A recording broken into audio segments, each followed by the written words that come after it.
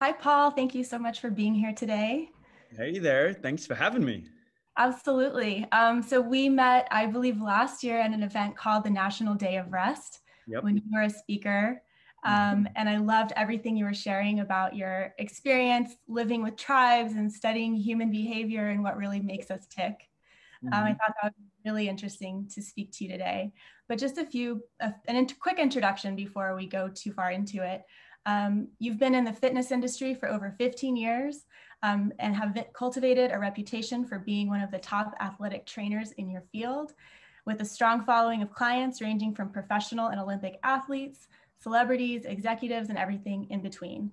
Paul Vincent is co-founder of Altus Health, a renowned health management team with medical and athletic professionals, providing the tools and treatments for your clients to live their healthiest lives. Paul, can you tell us just a little bit about how you got started in the health space and a bit more about your practice, Altus Health? Yeah, absolutely. So I used to compete in different sports. So I was track and field, and then I got into expedition length adventure racing. And so I was getting really in touch with the body and what it took to kind of achieve health and fitness. And that led me to study, kinesiology, biomechanics, and I got a master's degree in human performance, it's called, which is basically just nutrition, everything that makes a human healthy. Mhm. Um, and so that became sort of my interest, and I really enjoyed, working with people and, having them live sort of optimally. And me and my brother is a sports chiropractor. And so him and I were referring a lot of business. So then we decided, let's partner. And we came up with the concept of Altus Health, because what we saw was that people try and compartmentalize their health. They go somewhere and they take care of their nutrition, or they take care of their, exercise, or they take care of their sleep, but it's all one unit. And so we wanted to create a system that looked at everything in unity. And so we could untangle where they were sort of having trouble, and sort of put it into one unified program. And so that's sort of the concept we came up with Altus. So that's basically the concept we came up with, was to kind of, look at the body as one organism and create a program that gets everything in tune, because there can be the best program in nutrition, the best program in exercise, best program, whatever part of health there is. But if it's not unified, it won't really have that much effect. And the other factor is, if I spend an hour a day, 3 days, 4 days a week on exercise, it's only 3% of my time.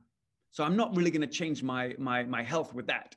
So we also had to look at habits and behavior. And so that's what Altus is really about, is about a lifestyle adaptation. And so the byproduct of that lifestyle becomes the goals you want in health. And how do you see sleep as being a part of that for your clients, and where maybe in the process do you address that with people? We address it right away. It's critical. So we look at lifestyle, and one of the biggest factors we're talking about is, like, when do you go to sleep? When do you wake up? What's your quality of sleep? All that hygiene around sleep. Mhm. Um, and most people don't know this, but the brain is actually more active when you're asleep, because it's going through all these cleansing processes. Mhm. And there's another process that's called apoptosis that happens when you're sleeping or in a fasted state, which it purges all the deformant cells, all the old cells, so you can regenerate new ones. And so all this happens in sleep cycles. And so it's such a critical time, and people aren't, sleeping well. So they're waking up in this, their body's in a stress state. So it's not recovered. So when you're not recovered, you're in a stress state. And so then they're just struggling through their day. And then they're trying to layer on top of that exercise or force themselves to eat a certain way. And it's just a struggle. And so we start with sleep. Are you using any tools to measure sleep, or how do you look at that with people to know if improvements are being made? We don't, there's a lot of like wearables and stuff. Yeah, And if people have them, we'll check on them. right. But often what I find is that becomes an added stress. So now they're measuring their sleep. I even tell people, not to count how many hours they slept, Mm. to be responsible for it, for going to sleep. But what happens, and I used to do this, I used to wake up in the morning and like count backwards. Okay, how many hours I sleep? Oh my goodness, I'm going to be tired today. And you're judging it. And then you're judging it. And so Yeah. now I've decided that's what I'm going to be today. And then I need stimulants, coffee and whatever it is to kind of get me going. So what we do is we talk about setting routines. So the time you go to bed and the time you wake up, being really consistent with that, because your body works on a rhythm. It's called circadian rhythm. And once your body's in that rhythm triggers all internal processes of the body. So it even affects microbiome. So what bacteria is released in the gut to digest what kinds of food. So even things like that are thrown off if sleep's not in order. So instead of having all these measures, what I do is just consistency. Hey, create a routine before you go to bed. And we'll get your body processing. So sleep. What happens when you're in sleep is actually the wavelength of the brain is changing, and you're going from beta, alpha, theta into delta, and delta is sleep. So you want to get the brain to slowly come down into that state. So we create routines, and then they go to bed consistently at the same time and wake up at the same time. What most people do is, if there's something comes up at night and they have to stay up later, then they'll shift their daytime. Now what happens, they're not tired until later that night.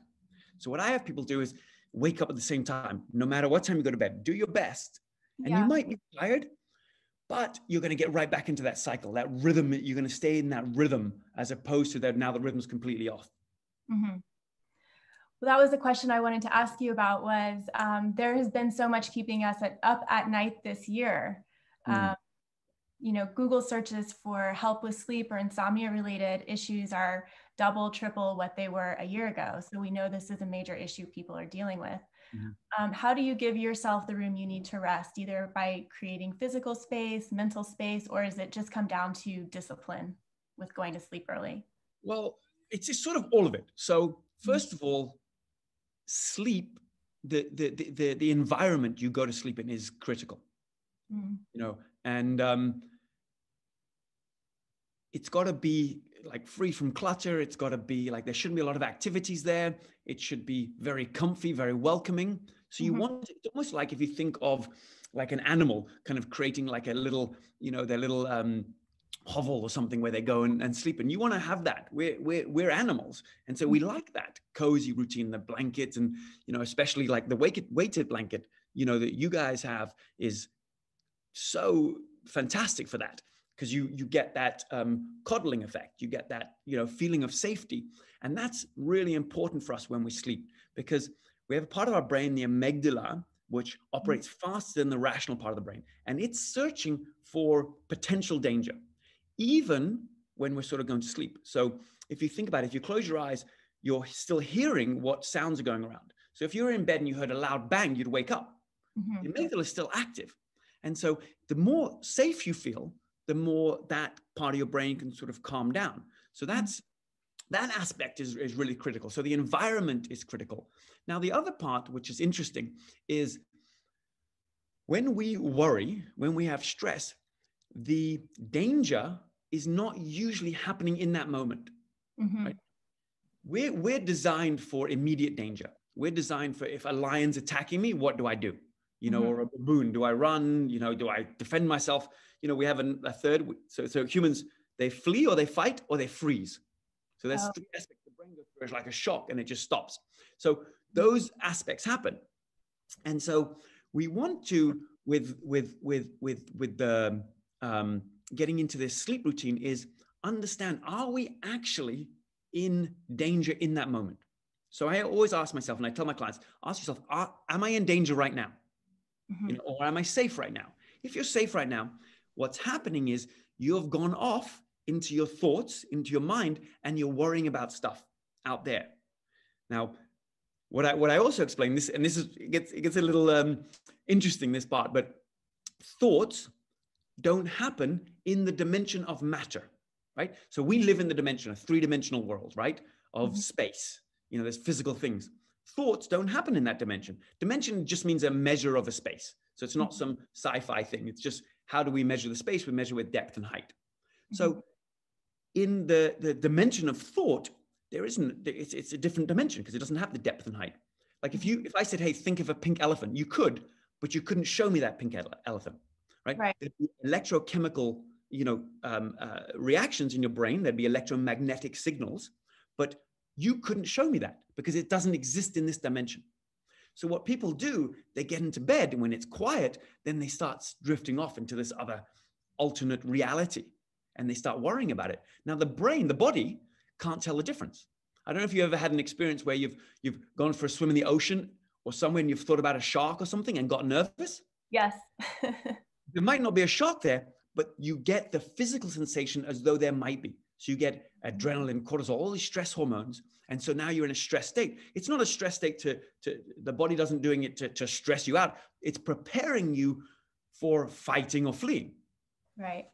So when we go to sleep, we do the same thing. We think of all these things that we worry. And that triggers these processes, these stress processes, which won't let us go to sleep, right? Because it wants you to be alert. It's like, oh my God, there's danger. Don't go to sleep now. And so that's such a critical part, is that you don't go off into this fantasy world. And thought can only be fantasy made up, or they can be past or future. They can't be present. If it's present, you're not actually thinking. You're not in that dimension of thought. So developing a practice around that. But there are some tools you can do. Now, one of them that I teach is to have a place to strategize about these things you worry about, right? A time and a place. Like, oh, it's like going to work, going to the office. In my office, that's where I think about work. When I leave the office, I don't think about it anymore. Now, that's where it takes the discipline, because the brain, it feels like it's automatic. And it is for a lot of us, because we've allowed our minds to sort of take control. But we can quite easily get that control back. So I have a place to strategize, and strategizing is thinking. That's really what the brain's good at, is strategizing how to solve this problem, not just conjuring up scenarios that could be risky for you. It's almost like gossiping in your mind. So you want to leave that alone. So find a place to strategize. I even have a client who he has a hat that he wears. So he can only think about work when he's wearing this hat. And so when he's not wearing it, and the thought comes up, he lets it go. Oh, I got to run and put my hat on, which it just separates, when it's time to think about this stuff and when it's not. And so that's not condition your brain. Now, the other thing I do is I keep a journal by my bed. So before I get in bed, if there's things I need to remember or need to do, I can just write it down. Hey, tomorrow I want to accomplish this. Oh, remember to call this person. And so now I'm not worrying about it. So that's the second part. Now, the third part is getting into a mindful state. So a meditative state. And so these are the routines that I do before I go to bed. And I have a very rigid routine. It only takes a few minutes, but I'm consistent with it.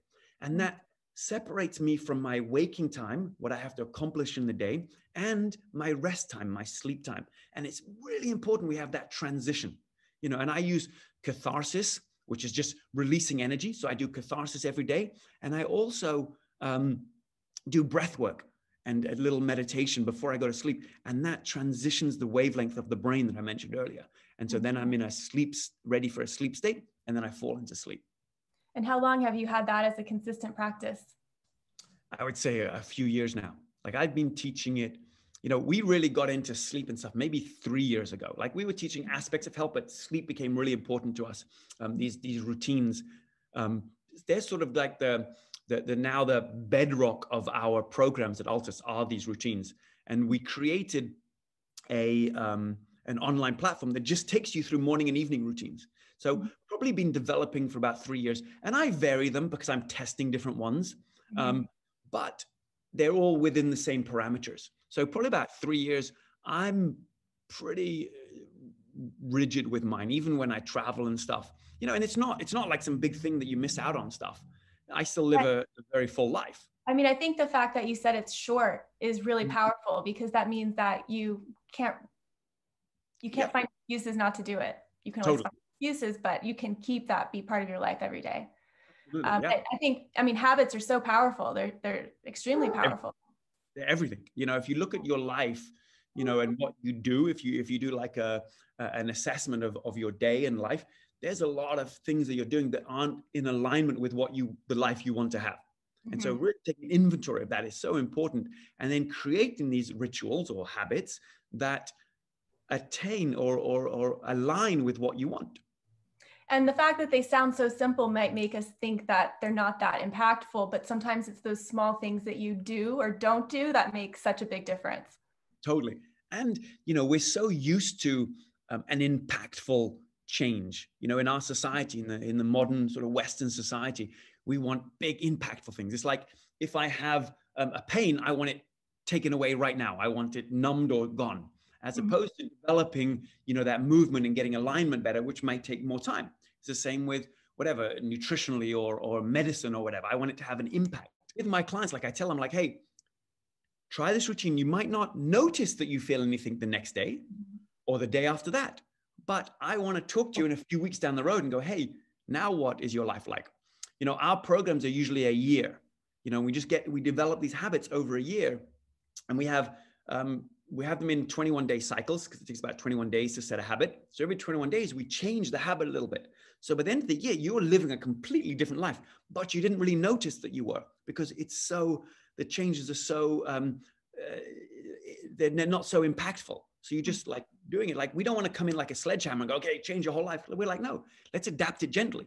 So you don't have this big immediate kind of reaction, but very gently you have these changes, and you look back and go, oh, wow, I used to be more stressed. I used to kind of stay up at night. I used to have these things, and they just sort of disappear out of your life. Mm-hmm. It's so powerful to have someone keeping you on course, because I think that it's simple, but it's definitely not easy to do that by yourself. No, because we're the ones taking us off course. So, yeah. You know, and then what we try and do, we try and come and discuss it in this dimension of thought, right? We have a little conversation with ourselves and motivate ourselves, but it's not in this physical world. So having someone else there, or having a program that you follow, it makes it real. And so it's like, okay, I can't convince myself not to do it. I can't justify myself out of it, or at least it's harder to do it. So it's super helpful to have these sort of guides and these parameters around it. Yeah, we're at the new year, and we all know we're all making resolutions for health and wellness, especially 2021, I think. Are there some simple, easy, like, to break it down for people, tip that you would offer to people? Totally. So I would, you know, there's a very simple evening routine. One important element is to remove blue light. So this rhythm I talked about, the circadian rhythm, it's triggered by light. So it's supposed to be sunlight. So our body's designed to be in alignment when the sun rises, and it starts to trigger processes in our brains, and we get sort of internal processes get triggered from that, get started. So in the evening, start to think about making the room or your house, if you can, sort of mimic like sunsetting, you know, orange and amber colors. That will tell the brain, hey, daytime sort of ending, start to get ready for sleep. Then what I do, you know, the next very simple thing is you can do this ratio breathing. So you breathe in for 4 count and then out for an 8 count. And you just do that for a few minutes, and your brain will start to shift. So that ratio of inhale to exhale, being a longer exhale, will actually shift the rhythm of the brain. There's another really interesting one if people do have trouble sleeping, which is to create a rhythm with your hands. So you're just tapping, and you're tapping fast, and then over time, so you do this for about 3 breaths, this fast, and then you slowly start to diminish the speed of it. So I don't know if you can hear that, but it's getting slower, and you just keep going, and it's probably over a few minutes until it's really slow and it stops. The brain follows rhythm. That's why, I don't know if you've seen any of these like indigenous people, they do ceremonies, they use rattles and drums, because the brain follows those rhythms. Or chanting, you can get into a rhythm. So that tapping actually starts the brain at this sort of fast, you know, speed, and then it slowly slows it down, and that drops the wavelength of the brain. It's why when people guide you in meditation, they speak slowly and they slide off. So you're getting relaxed now. That's telling the brain. I've never heard of that before, but this exercise, but I could even feel it as I could hear you patting your legs. I could feel that change in the tone, in the speed. Yeah. So that's a really good one. So they're great. And then the next, I would say, waking up in the morning, if you can, the most critical one, you know, there's breath work and meditation, all that stuff in the morning. But what I like to do is go outside, and if you can, barefoot, stand on the ground. So that's grounding. So you're connecting with the rhythm, which, you know, there's a scientific explanation of that too. So it's not just magnetic field of the earth, right? It's that, but also we are everything in the universe is made up of atoms, right? Mhm. And atoms, they have a positive nucleus and negative electrons. What happens when we go through our day and the stresses of our day, we lose these electrons. Nature produces extra negative electrons. And so when you get into nature, you're actually picking up these electrons. It's charging you up. And so in Japan, you might have heard it's called Shinrin-yoku. I'm probably pronouncing it wrong, but it means forest bathing. So what happens when you go into forests or into nature, you start to absorb these negative ions and it balances out. It makes us calmer. So if you start the day sort of getting in tune, and also the magnetic fields for sure, and you get in tune, but what I do, I have my eyes closed and I face the sun. And so I'm getting sunlight on my face. Now that's, starting to trigger this processes in my body. And so now I'm waking up and I'm feeling alive and I'm connected with nature. So I start off in a calm state. Mhm. So there are lots of rhythm, there are lots of routines and stuff, but I would say just to give a little nugget, those two are really, really important ones. Yeah. And I'd love to ask this question. I think that it's easy to sort of talk about how horrible 2020 has been, but it has been very challenging, brought up a lot of disruption and change. But what would you say has been your biggest learning or silver lining this year? There's a few of them. I've been thinking about this a lot and talking to a lot of my clients about it. It's when we don't like change as a species, as humans. We like rhythm, routine, familiarity. But everything was just disrupted. It completely fell apart for a lot of people. And what I talk to people about is like, it's an opportunity in that. Maybe we don't want to piece it back together exactly the way it was. Mm-hmm. It's the same with my business. Like I had, part of my business is the physical space, actual personal training session, physical therapy session, chiropractic session. Like that just fell apart. Mm-hmm. And so I'm like, oh, should I put it back together the way it was? Or this is an opportunity to rethink it. And I know people who are rethinking their whole lives. Where can I live? Where do I need to work from the same place? Like companies are now doing a lot online, meetings online and stuff. So it's an opportunity to reassess everything, to look at, okay, what is it that I want in my life? Is this an opportunity to go get it? Mm-hmm. There's another element that I really liked, and this happened mostly at the beginning when this first happened. This is the first time in the history of humanity that we have become one species. Mm-hmm. And what I mean by that is that we bond together, right? And to bond together, we have to have a common enemy. That's why like sports teams work. Hey, this is my sports team, that's yours. And we feel we're part of a tribe, being part of supporting a sports team. But for the first time, we had one common enemy as a species. We've never had that before. So we had COVID-19 was the one thing against humanity. And so it brought us together. And I thought that was really nice. Very quickly, we separated back into our own, country, whatever, a tribe, exactly, yeah. Our own tribes.